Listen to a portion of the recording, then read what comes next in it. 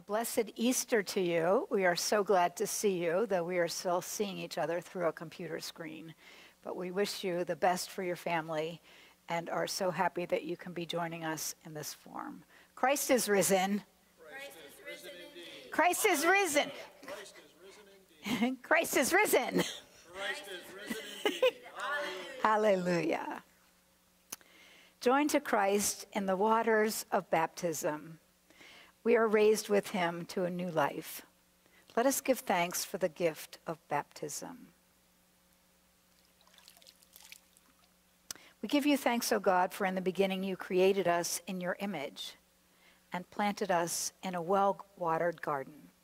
In the desert you promised pools of water for the parched, and you gave us water from the rock. When we did not know the way, you sent the Good Shepherd to lead us to still waters. At the cross you watered us from Jesus' wounded side, and on this day you shower us again with the water of life. We praise you for your salvation through water, for the water of this font, and for all water everywhere. Bathe us in your forgiveness, grace, and love. Satisfy the thirsty, and give us the life only you can give. To you be given honor and praise through Jesus Christ our Lord, in the unity of the Holy Spirit, now and forever. Amen. Let us pray. God of mercy, we no longer look for Jesus among the dead, for he is alive and has become the Lord of life.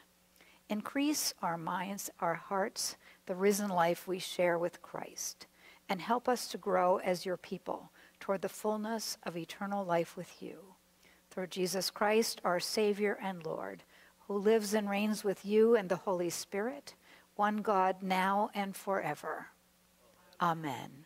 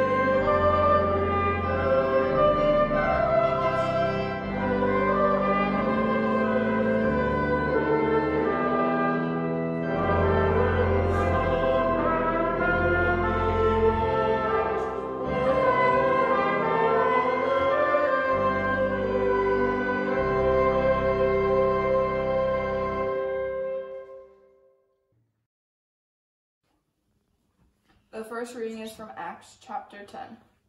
Peter began to speak to the people. I truly understand that God knows no partiality, but in every nation, anyone who fears him and does what is right is acceptable to him. You know the message he sent to the people of Israel, preaching peace by Jesus Christ. He is Lord of all. That message spread throughout Judea, beginning in Galilee after the baptism that John announced, how God anointed Jesus of Nazareth with the Holy Spirit and with power, how he went about doing good and healing all who were oppressed by the devil, for God was with him. We are witnesses to all that he did in both Judea and in Jerusalem. They put him to death by hanging him on a tree, but God raised him on the third day and allowed him to appear, not to all the people, but to us who were chosen by God as witnesses, and who ate and drank with him after he rose from the dead. He commanded us to preach to the people and to testify that he is the one ordained by God as judge of the living and the dead. All the prophets testify about him that everyone who believes in him receives forgiveness of sins through his name. This is the word of the Lord. Thanks be to God. We will now read Psalm 118 responsively. Give thanks to the Lord, for the Lord is good. God's mercy endures forever. Let Israel now declare, God's mercy endures forever. The Lord is my strength and my song, and has become my salvation. Shouts of rejoicing and salvation echo in the tents of the righteous. The right hand of the Lord acts valiantly. The right hand of the Lord is exalted. The right hand of the Lord acts valiantly. I shall not die but live, and declare the works of the Lord. The Lord indeed punished me sorely, but did not hand me over to death. Open for me the gates of righteousness. I will enter them and give thanks to the Lord. This is the gate of the Lord. Here the righteous may enter. I give thanks to you, for you have answered me, and you have become my salvation. The stone that the builders rejected has become the chief cornerstone. By the Lord has this been done. It is marvelous in our eyes. This is the day that the Lord has made. Let us rejoice and be glad in it. The second reading is from Colossians chapter 3. We have been raised with Christ. Seek the things that are above, where Christ is, seated at the right hand of God. Set your minds on things that are above, not on things that are on earth. For you have died, and your life is hidden with Christ in God. When Christ, who is your life, is revealed, then you will also be revealed with him in glory. This is the word of the Lord. Thanks be to God.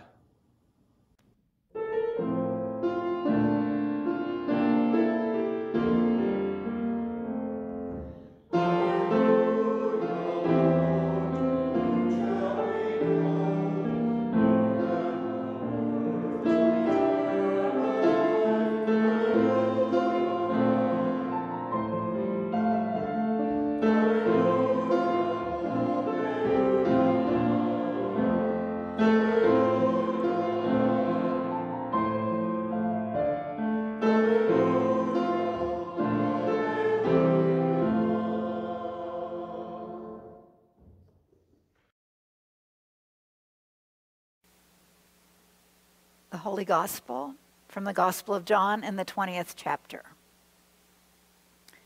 Early on the first day of the week, while it was still dark, Mary Magdalene came to the tomb and saw that the stone had been removed from the tomb.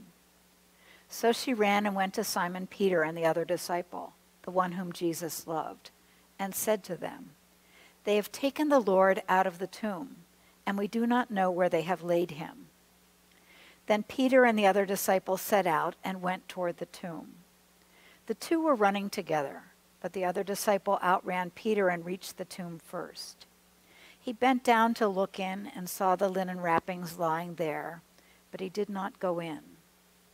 Then Simon Peter came, following him, and went into the tomb. He saw the linen wrappings lying there, and the cloth that had been on Jesus' head, not lying with the linen wrappings, but rolled up in a place by itself.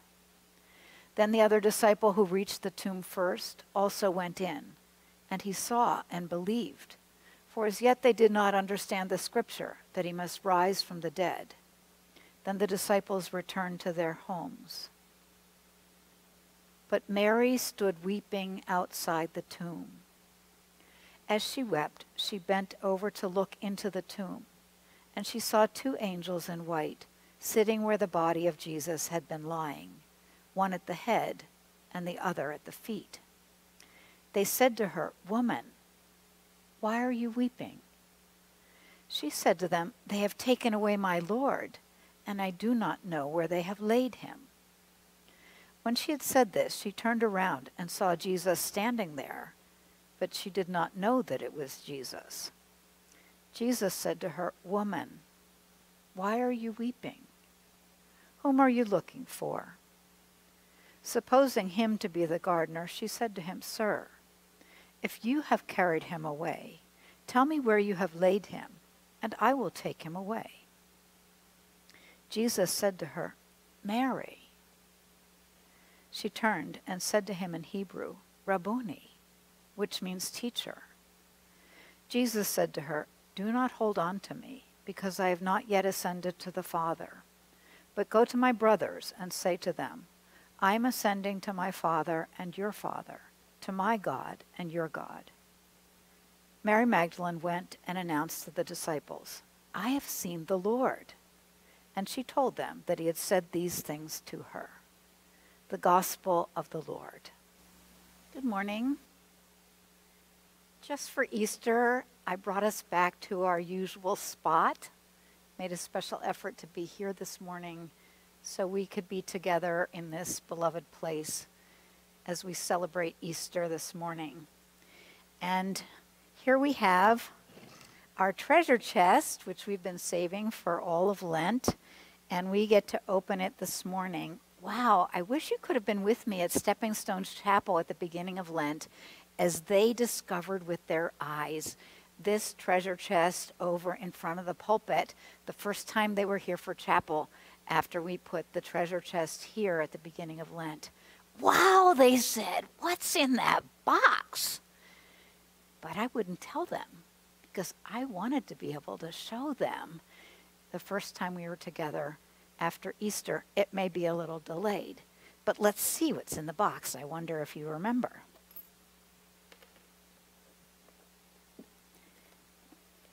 Look, alleluias are bursting forth.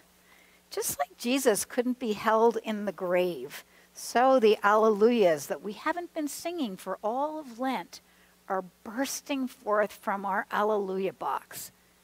For we have them, as we've seen, bursting forth already in worship this morning from the first strains of music that we've had this morning. Alleluia, hallelujah. They've been bursting forth as we celebrate the resurrection of Jesus. And we see them all around our sanctuary, bursting forth.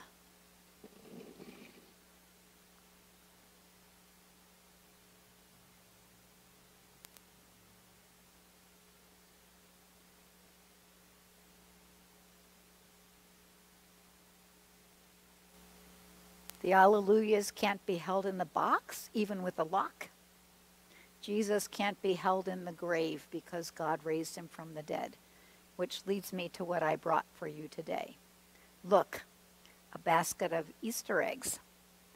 We had to miss our hunt this year, but I brought you some Easter eggs here. You can take one.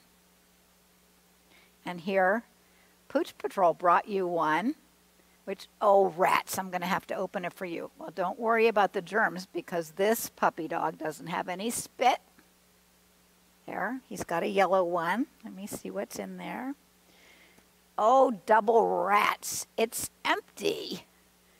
Oh, man. The egg is empty. The sanctuary is empty. The parking lot is empty.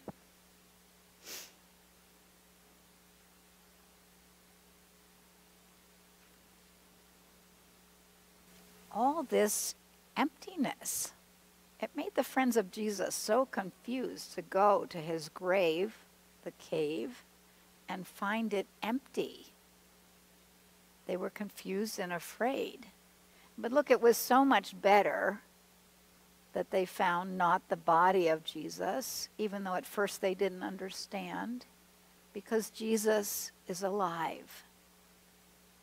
And that's what I want to say also to you, that though we love this church building, this is not the church in the deepest sense. We are the church. The people are the church. By the Spirit that raised Jesus from the dead, we become the church by the Holy Spirit of God, the same Spirit that raised Jesus from the dead. We are made the church. And so you learned that grace with the fire, that the building is not the church, but how much we love the comfort of gathering together in this place. But even when we are separated, isolated, one in one place, families separated from each other, we are the church, alive, even now.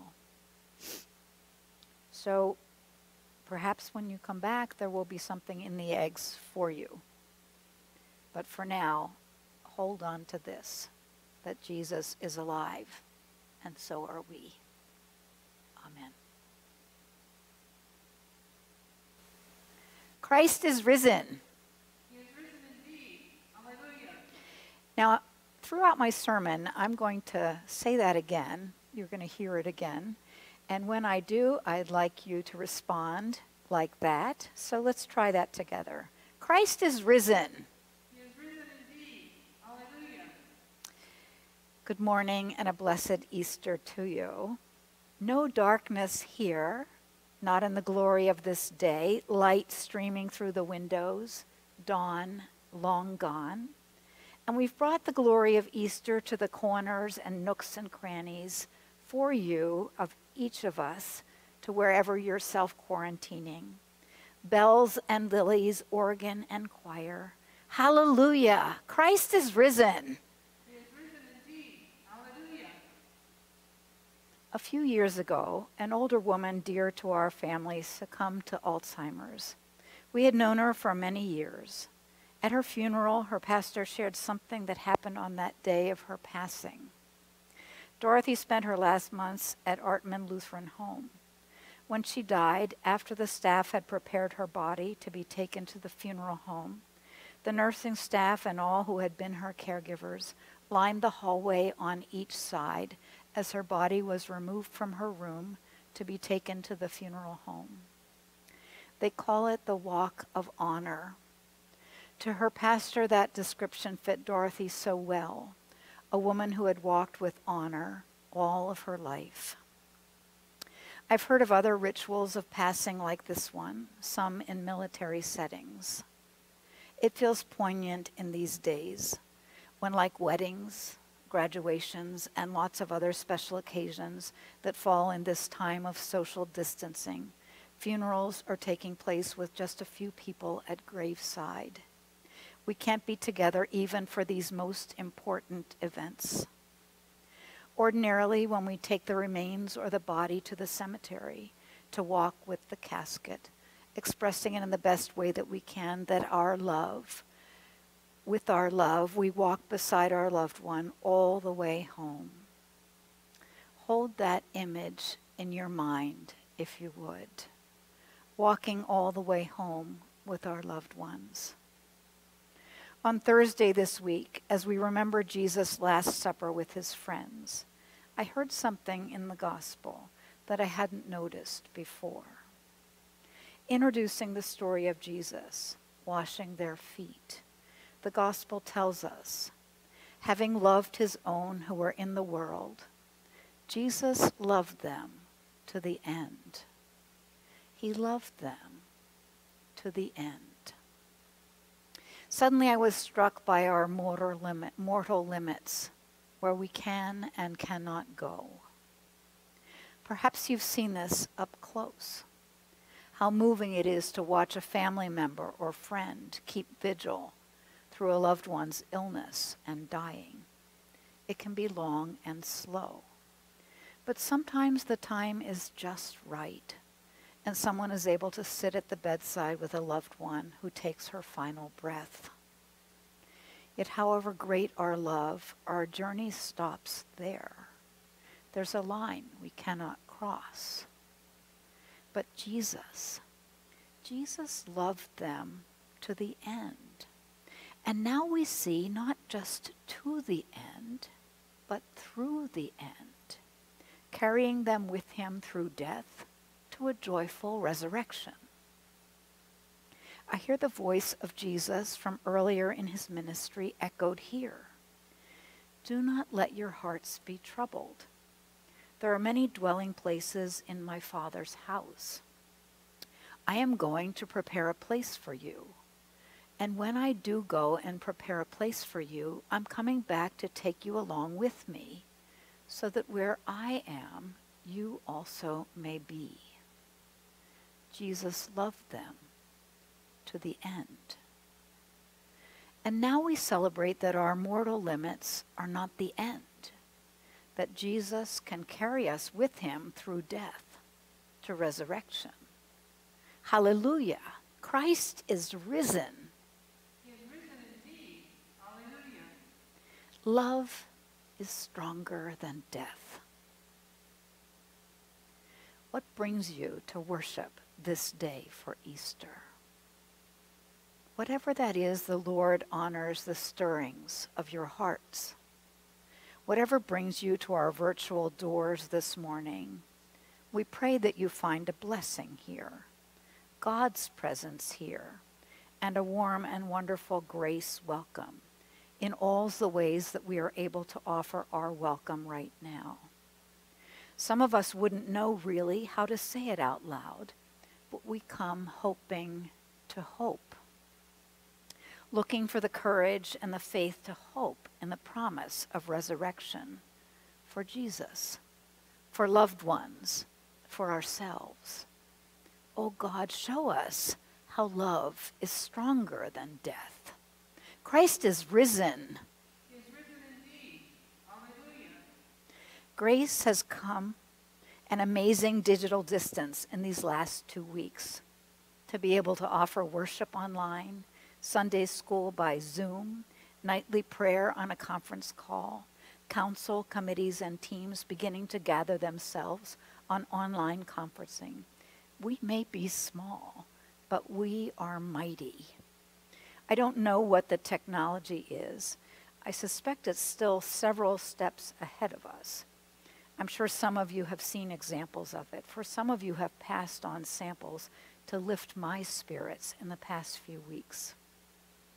Individuals recording their voice parts from home, as we have been recording the parts of our worship service, put the voice parts all together somehow and become a virtual choir, conducted by a choral director in yet another place. Sometimes you'll see all the computers lined up together in a concert hall, all the parts piped in individually and yet combined together. Other times you just see the individual screens or parts, then hear the amazing blending of voices, making a whole choir that can only be together in virtual space. I find all of that amazing. The example that still uplifts my spirit, that I return to like a prayer, is a Nashville version of the old hymn, "It is well with my soul." Whatever my lot, let this blessed assurance control. It is well with my soul. Some of the most important things about our lives we do not choose. Not the anxious stew in which we now live, nor what the parameters of the new normal will look like when we return, nor whether the virus will cycle back before a vaccine is ready, nor whether we will be able to endure without getting sick or without a loved one dying. So much is out of our control. We do not choose to stand at the grave or in times like these. These experiences choose us. What we choose is how we will live with where we find ourselves.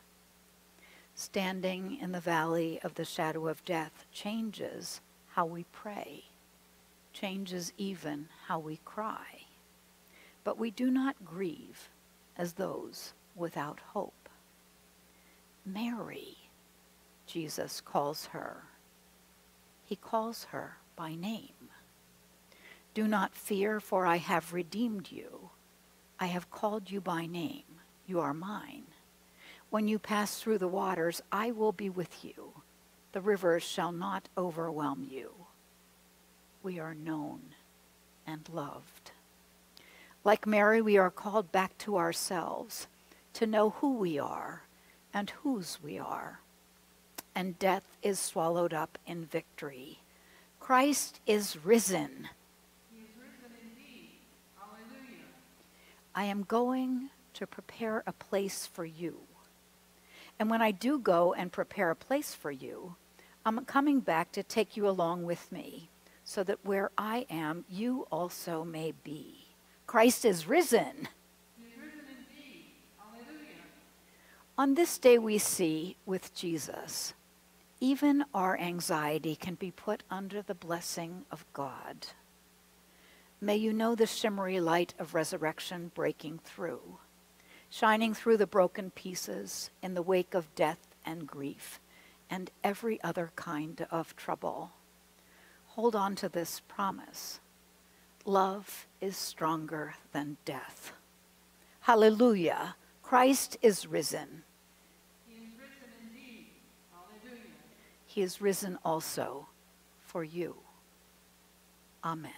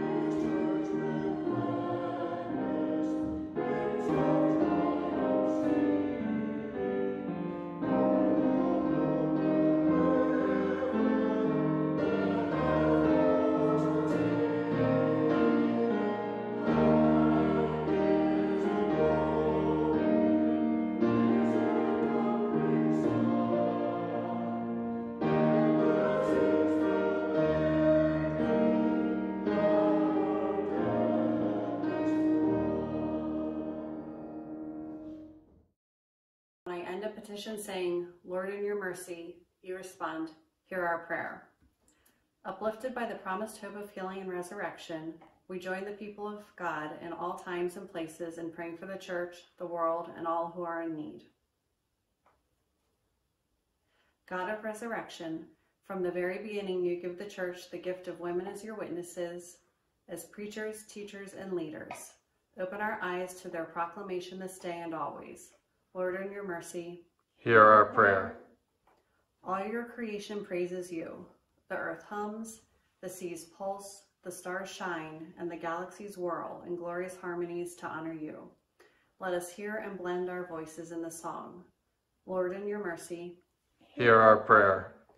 for the nations of the world and the leaders of the nations in a time of pandemic, for our president and his public health advisors, for their health and strength, for their wisdom and willingness to serve the public good. Lord, in your mercy, Hear our prayer. for ourselves in a time of worry, grant us peace from our fears and anxieties. Assure us of your steadfast love for us. O Lord God, set our feet on the path of justice for Jesus' sake. Lord, in your mercy, Hear our prayer. we still weep with those who weep and mourn with those who mourn. Cradle the fearful, the suffering, and the dying, assuring them of your loving presence. We remember before you, especially those who are ill or dying at this time, and who are isolated in hospitals and care facilities apart from their loved ones. Lord, in your mercy, Hear our prayer. with grateful hearts we thank you, Almighty God, for healthcare workers of all roles, for people who place themselves and loved ones in danger to care for others who fall ill to the virus. For this generosity of spirit, wherever it is found, we praise you, O God. Lord, in your mercy, Hear our prayer.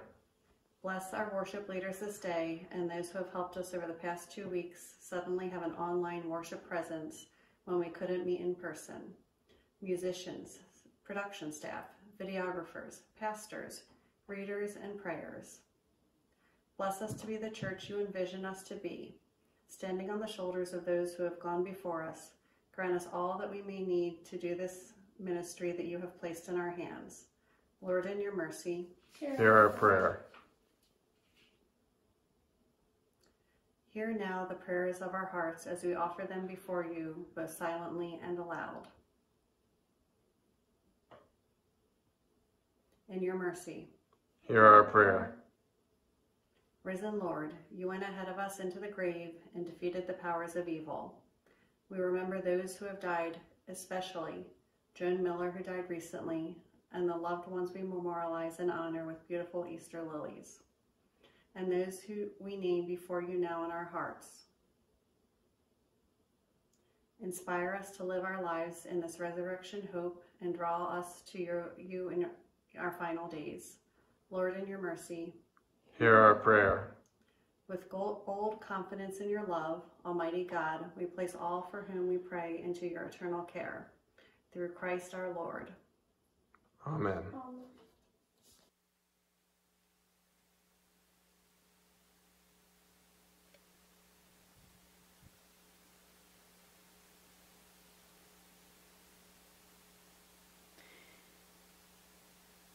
When we lift our offering this morning, we lift our hands dry from washing. We lift the lonely parts of our hearts, kept from dear ones, in some cases, loved ones ill or dying. We lift our service and work for others, offered sometimes willingly, sometimes because we feel trapped. Things we do well, some things we do because we are the ones around to do them. But all these things are part of our offering to you, O God. We lift our hands, we lift our hearts, we lift ourselves, we lift these gifts of our offerings, the money that supports our mission, and all the other ways we give to you, O God. We lift these gifts of bread and wine. To you who formed us of the dust of the earth, whose breath keeps us alive, to you who calls us by name, how blessed that you know us in this way. Let us pray.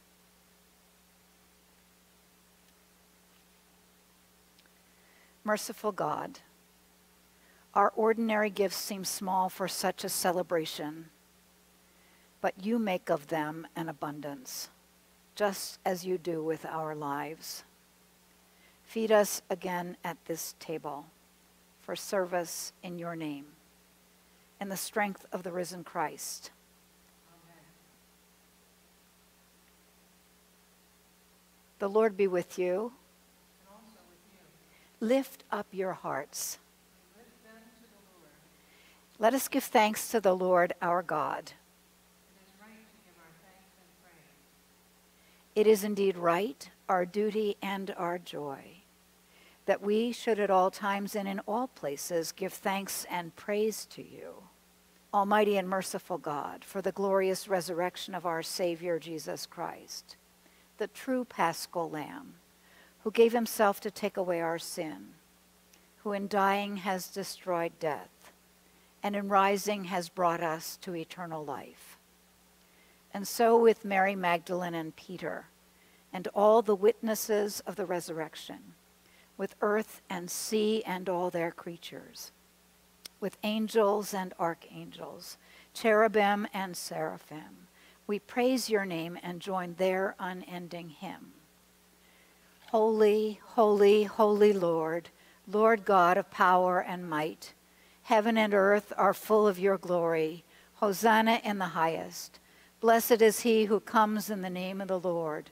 Hosanna in the highest.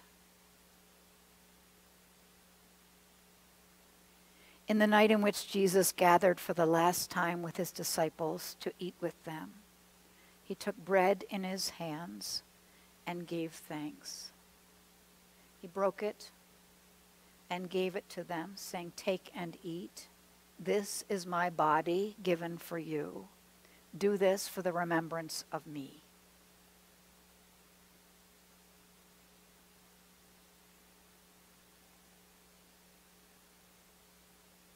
Again, after supper, Jesus took the cup, gave thanks, and gave it for all to drink, saying, "This cup is the new covenant in my blood, shed for you and for all people for the forgiveness of sin. Do this for the remembrance of me."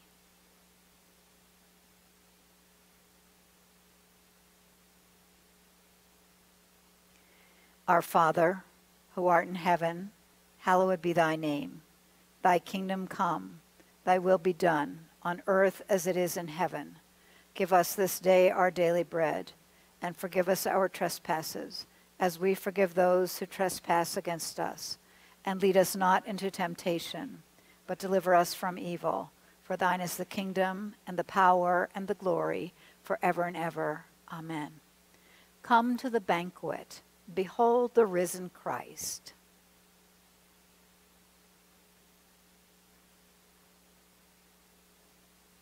This is the body of Christ, broken for you.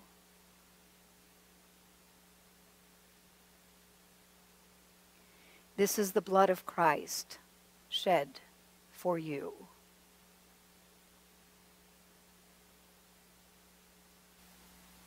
The body and blood of our Savior Jesus Christ strengthen you and keep you in his grace. Amen. The Lord be with you. And also with you. Let us pray. Life-giving God, you have fed us with your word, and our hearts burn within us. Through this meal you have opened us to your presence. Now send us forth to share the gifts of Easter with all in need. Through Jesus Christ our Lord. May the one who brought forth Jesus from the dead raise you to new life, fill you with hope, and turn your mourning into dancing. Almighty God, Father, Son, and Holy Spirit, bless you now and forever. Amen. Christ is risen, just as he said. Go in peace, share the good news. Alleluia.